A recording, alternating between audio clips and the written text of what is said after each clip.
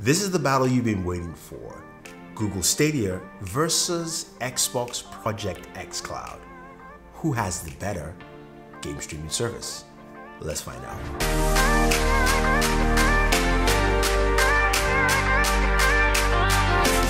So Google Stadia is finally here. It's official, you can get it. I have one, you can go and buy it now. But I've also been using Project xCloud for quite a bit of time. Now, both of them are streaming services that give you the ability to stream your games to your mobile device, or in case of Stadia, you can stream to your TV through a Chromecast.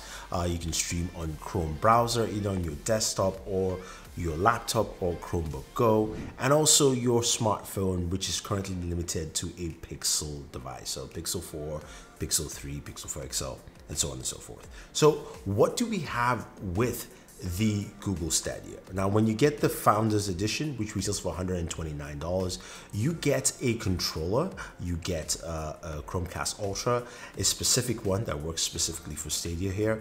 You get a charger, some cables, and boom, that's all you have. Now, the controller itself is a mixed hybrid between a PlayStation controller and an Xbox controller. It's got a Stadia button, which is kind of like your home button that shows you all your different stats. You also have a Google Assistant button, which doesn't work right now.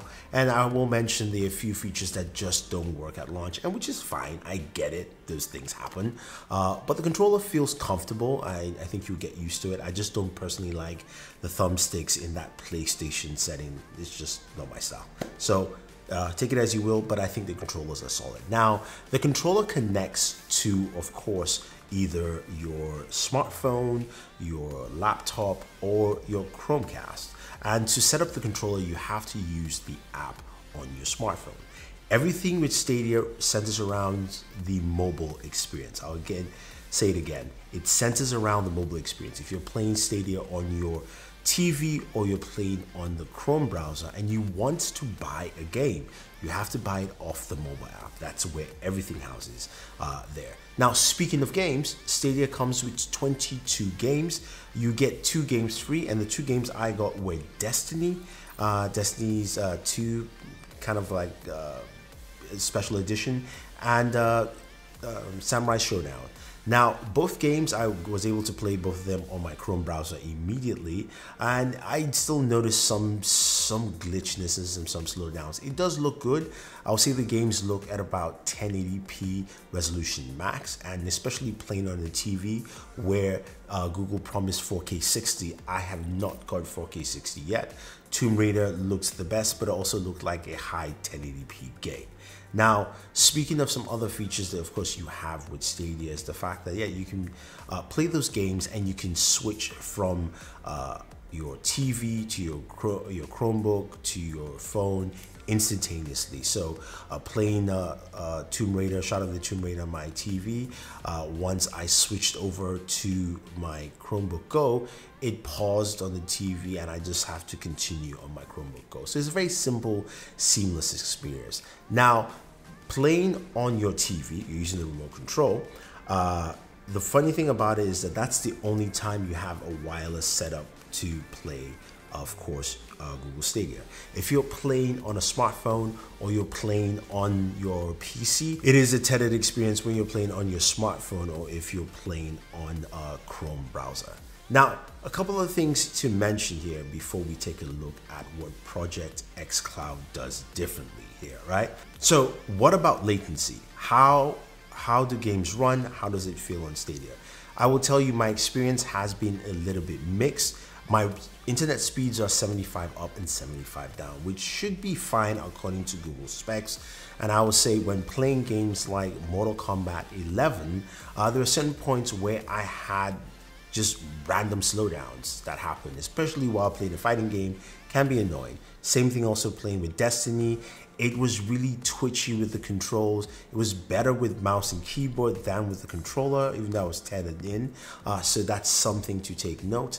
But I still felt some of the twitchiness there. Tomb Raider actually ran probably the best out of all the games there.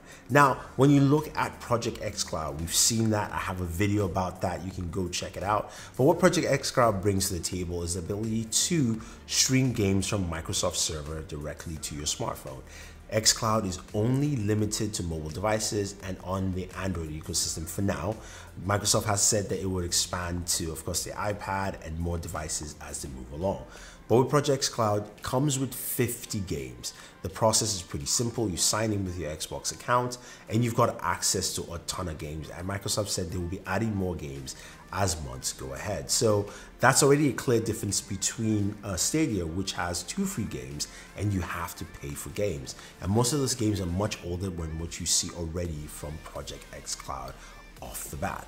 The extra benefit with Project xCloud is you can stream directly from your Xbox console. So if you're like me, you have an Xbox at home, you can go ahead and switch to Xbox streaming and stream directly from your Xbox at home all the games you have on your Xbox. Now, if you also have Xbox Game Pass, then you have a huge library to stream from as well. So you have the ability to stream games that are from Game Pass to your phone and play anywhere.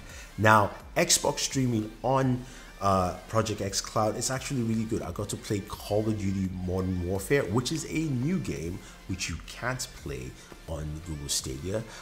On my smartphone, my Galaxy S10 Plus, streaming, I played multiplayer, I died a lot, but it worked well and I didn't notice any negligible slowdowns whatsoever.